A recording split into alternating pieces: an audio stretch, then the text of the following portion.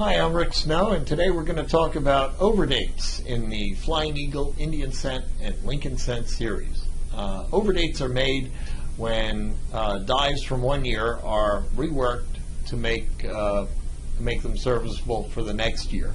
Up until 1909, dyes, this is a dye, dyes were impressed, or we call hubbed, with the design and all the elements except for the date, and then the dates were put on, so they can make as many undated dyes as they want, and then later put in the date.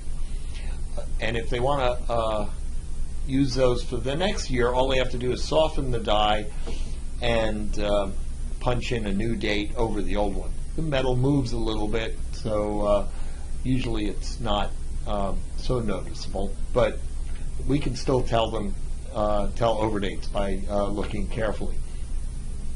After 1909, they started putting the dates in all together with the design, and so every overdate from 1909 onward is actually a double die. Okay, so that's a kind of dividing year on those. The Flying Eagle series has two varieties that are overdates, and they're both 1858s over 7s. The first one is the Snow one, which is the classic one that everyone knows about. It's in the Red Book and all that. And you can see in the upper right-hand corner above the 8 is a bold 7. And there's also other identifying features to this dye. There's a broken wingtip in the right feather of the eagle. This is a hub variety, so it can show up on multiple dyes, but it doesn't show up on too many. One of them is an 1857. And another thing that you can identify this dye with is a little dye dot that's above the first 8, between the 8 and the eagle. Excuse me. And this is actually a misplaced digit. It's a corner of a 1 digit, and so it looks kind of triangular. And what misplaced digits are is when it's kind of an ad hoc way of testing the hardness of the dye. They take a digit punch and kind of tap it into the dye, and if it makes a mark, it's soft, and they can work on it. And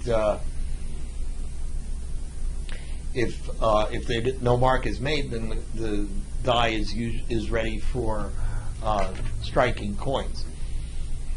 Now, the 58 over 7, there's two varieties, okay, as I mentioned, but the Snow one comes in die states, okay. The early die state, you can see the 7 very clearly.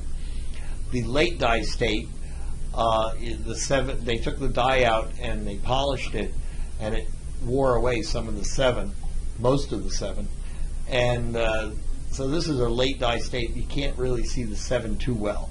PCGS now designates these as strong and weak, so you don't want the weak one, or you don't want to pay a big premium for the weak one. Here's two examples. This one's a strong variety, and so this one you can see the 7 very well. And this one's Mint State 63. I also have one here that's a weak variety, and you can barely see the 7 on this one. Now, this one's a Mint State 64, the weak one, and the strong one is Mint State 63. The strong one is worth $15,000. The weak one, even though it's a higher grade, is only worth $2,500. So very small premium for the weak one. Don't be paying big premiums for ones where you can't see the 7. Because of that, there's some that are in holders that do not designate strong or weak, that are actually late die states. and you don't want to be paying a big premium. When they show up in auction, there are people that mistakenly buy them, but they don't go for the full amount of money, and as such, they tend to drive the prices reported down. So when you see a price in, say, the Gray Sheet or Red Book even, Coin World Trends, it's going to be a little bit below market because of the differences in the die states on those. So if you see the 7 really clear, it's worth a good premium. Also, most all of them have weak tail feathers, so the strike is typically a little weak. If you found one with a really good strike, that would be worth a premium as well. Now, the other variety is the Snow 7, which is totally different. No die states on this one, but the 7 is just a little dash off to the right of the date. There's also another dash to the left of the date, which is left over from the 1 digit. It's also a double die on the word United. So, and this is a quite rare variety, and it's not as well known, so it doesn't bring the premiums as much as the Snow 1, even though it's rarer. But it is still a worthy variety, and one that should be included in a basic set. Now, one thing about overdates is they are collected as separate dates in the set, so they have a higher desirability over, say, double dies or repunch dates or things like that. So that brings their demand up quite a bit. Now, the next one we're going to talk about is the 88/7, and this was discovered in 1959 by Jim Ruddy, and just about when he was getting involved with Dave Bowers in a partnership. And they found 2 uncirculated pieces, and then they said, well, let's see how rare this is, and we'll go out and try and find some more. So after 6 months of searching, they never found any more. And so they sold them for $5,000 or around that price range. And it doesn't sound like much now, but at the time, that was more than what Stella's $4 gold pieces sold for. So it was quite a bit of money for that period, 1960 or so. And I have one here, and this one is graded AU58. Now, the little underdigit, the 7, is quite small, just at the base of the 8. So it's kind of hard to see. You need a magnifying glass. But one trick is all of the ones that I've seen that are above VG grade have a die break, or die cud, we call it, right at 9 o'clock in the denticles. And so even at arm's length, you can tell that it's a 88/7 because of that die cut.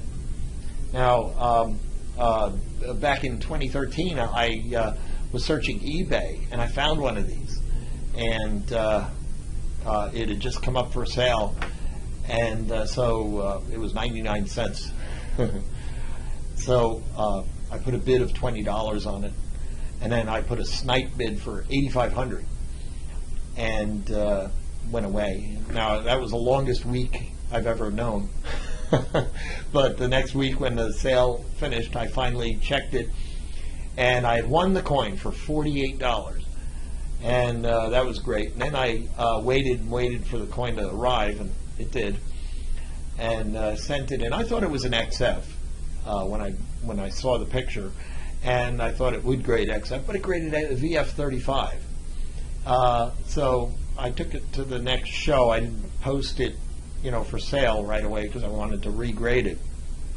But another dealer, Harry Leibstein, saw it, and I showed it to him, and kind of gloating, I guess. And he bought it for $13,500. And I was kind of depressed that I didn't sell it to one of my customers. But anyway, he paid me fair money for it. But a month later, I see on his price list that now it's in an XF holder and asking much more. I called him up and I said, I'd like to buy it back. Can I buy it for $14,500? Give you $1,000 profit? And he said, yeah, okay, fine.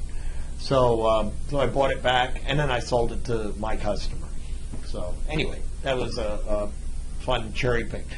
88 over 7s, everyone's looking for these on eBay, through rolls and junk boxes or wherever, and it's very hard to find. A few people have found one, but it's a very, very tough coin to find.